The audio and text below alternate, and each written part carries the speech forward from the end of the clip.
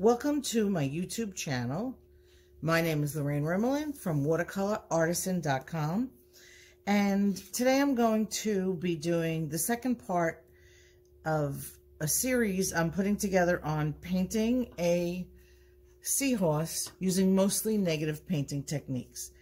My first video, I showed you the colors I picked out and how they mingle, how I get darks and lights. Now I'm going to do a colorful background using these colors, and then I'm going to paint my seahorse over that. Now the value needs to be very, very light. So the colors I'm going to choose, I'm going to add a lot of water to them to keep that value light.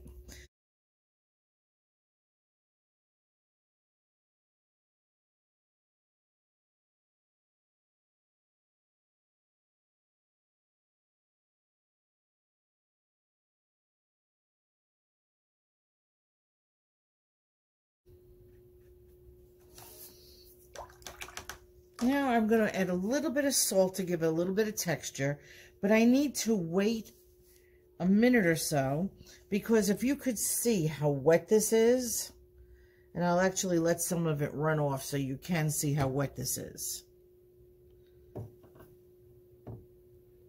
That water will just dilute any salt I put down. So I need to find the moment when the paper is still wet. I don't want to put the salt down and have it bounce around. I want to be able to put the salt down and it sticks in place, but I don't want it to be in such puddles that it's going to really dilute down the salt. I want the salt to still stay in chunks or in individual little pieces so that it will move the pigment. So I'm just watching, I'm turning my paper so that I can see the amount of water. Let a little more of it drip down.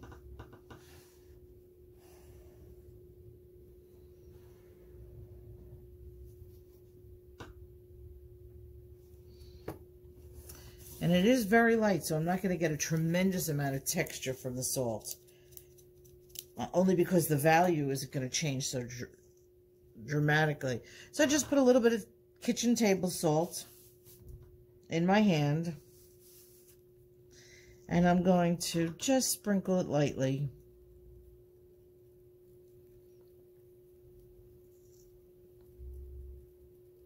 And again, only because it is so light, you can see it actually doing something.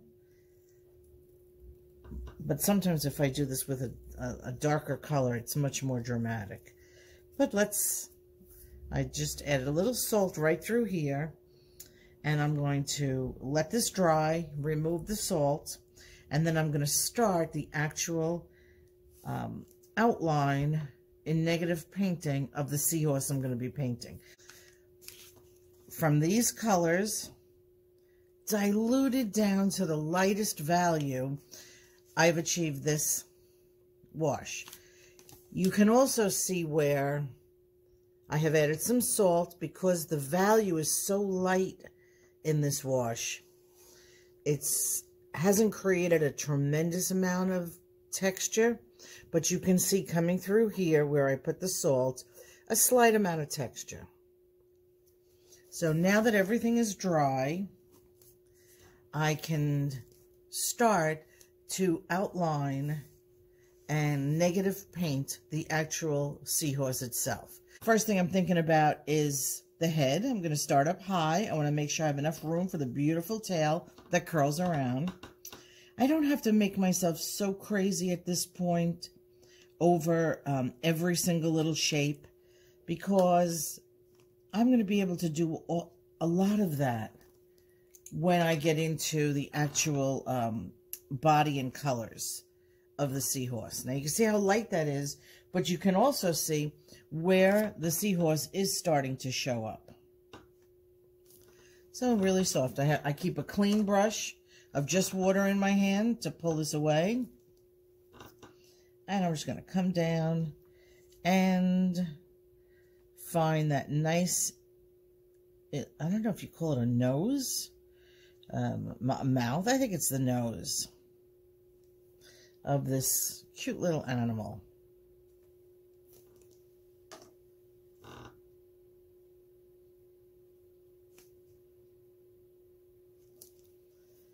And I'm just going to continue.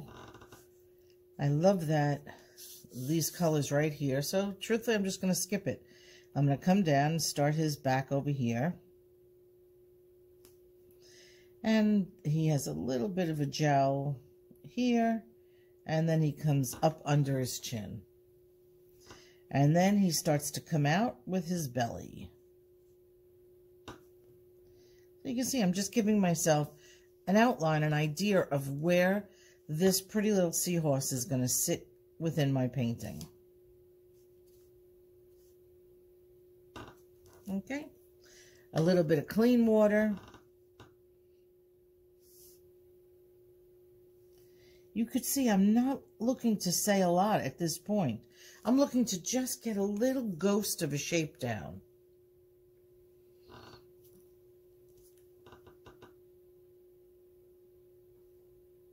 You see, I lost an edge there, and then I'm coming back, putting an edge here. I'm doing it really, really soft. This way I have a lot of room to make changes. Now my favorite, I love the tail. There's something just so beautiful about that tail. Okay, continuing with this beautiful tail of the seahorse, which is now going to swing around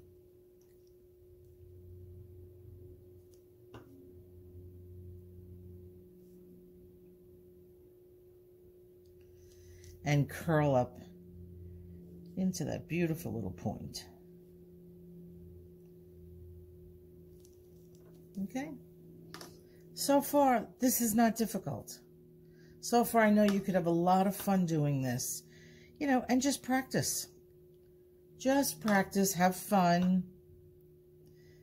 But I'm painting it right over the wash, so look how beautiful what's in my wash shows through.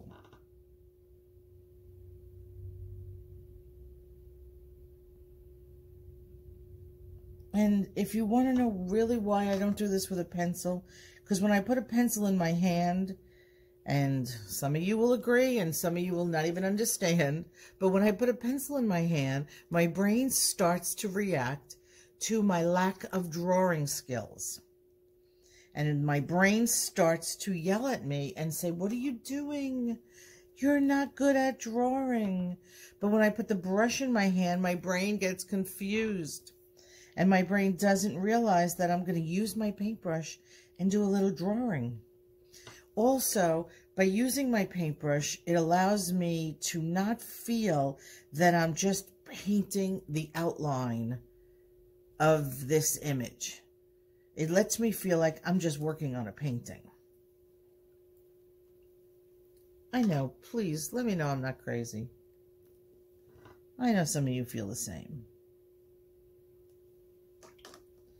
And now I'm just bringing a little color through.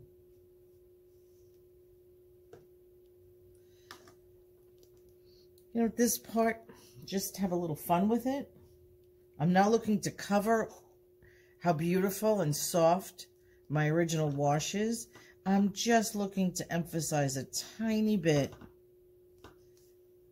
the fact that there is some color and it helps pop out this image I'm working on. But you could see through here, over here, it's all just soft. And I'll make sure this stays really soft right down here. So I'm losing edges and I'm creating edges in different places. So far, I really like this. I need to, once again, let this dry. And then I'm going to come back in the next video and I'm going to show you how I start to create more of the body of the seahorse using negative painting. So far, I've showed you how I negative paint around the edge to create the image. And not every inch of it, but there's enough image there that's going to get me started. Next, we're going to start working on creating the image of the body of the seahorse. So please like below, subscribe to my channel, and look for my next video, which will be coming really soon, the continuing of the seahorse painting. You have a great day and happy painting.